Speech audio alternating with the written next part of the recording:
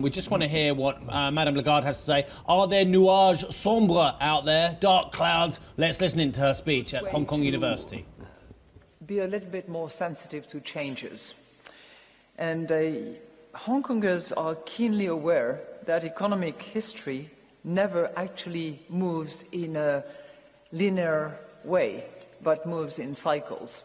And they know that when the economy is moving, whether it's moving up or down, and I'm not here talking just about the stock market, policymakers cannot afford to stand still. And that is also the story of the global economy. The world at the moment is going through a really strong upswing. Now, I heard Professor Chen say that we were not in the spotlight, which doesn't mean to say that we don't have much to do. And I'll try to demonstrate that. But that upswing actually holds the promise of higher income, better living standards. And delivering on that promise is actually critical, not just here in Asia, but around the world, particularly after what people have gone through in terms of financial crisis back 10 years ago. Now, we at the IMF have been calling on all governments to use the current growth momentum for much-needed policy actions and reforms, particularly in the labour markets and in the service market. Now, this is what I have borrowed from John Fitzgerald Kennedy when he said, it's when the sun is shining that you actually want to fix the roof. And we very much believe that this is time to do so. These reforms that I've just mentioned are politically difficult, but they are much easier to conduct and implement when there is growth momentum. Some governments have taken action, but much more needs to be done, and in many corners of the world. We believe that the window of opportunity is opened, but we also believe that there is new urgency because uncertainties have significantly increased. From trade tensions, frictions, to rising financial and fiscal risks, to more uncertain geopolitics. So how we can actually sustain that upswing in the face of these rising risks, and how we can foster longer-term growth that benefits all, are the two key questions that I believe about 160 or so finance ministers and about as many central bank governors will be asking themselves and asking each other next week when they all gather in Washington, D.C. for the spring meetings. And those are the issues that I would like to discuss with you today.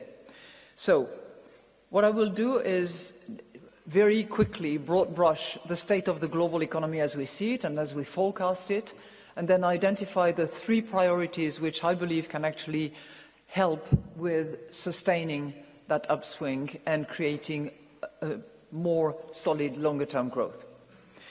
So, as I said, at the moment, the sun is shining. We are clearly seeing a momentum that is driven by stronger investment, a rebound in trade, and favourable financial conditions. And all of that converging actually drives companies and households to actually increase their spending. And that's the reason, this nice momentum that we're seeing at the moment, which brings us almost back to the average that we had pre-financial crisis. That's the reason why back in January at the IMF we forecasted growth in 2018 and 2019 at 3.9%. We will be publishing our latest forecast in April, and you will see that we continue to be optimistic. Now, where does that growth come from? Advanced economies are expected to grow above their medium-term potential this year and next. If you look at Europe, for instance, the upswing is now more widely spread across the whole region.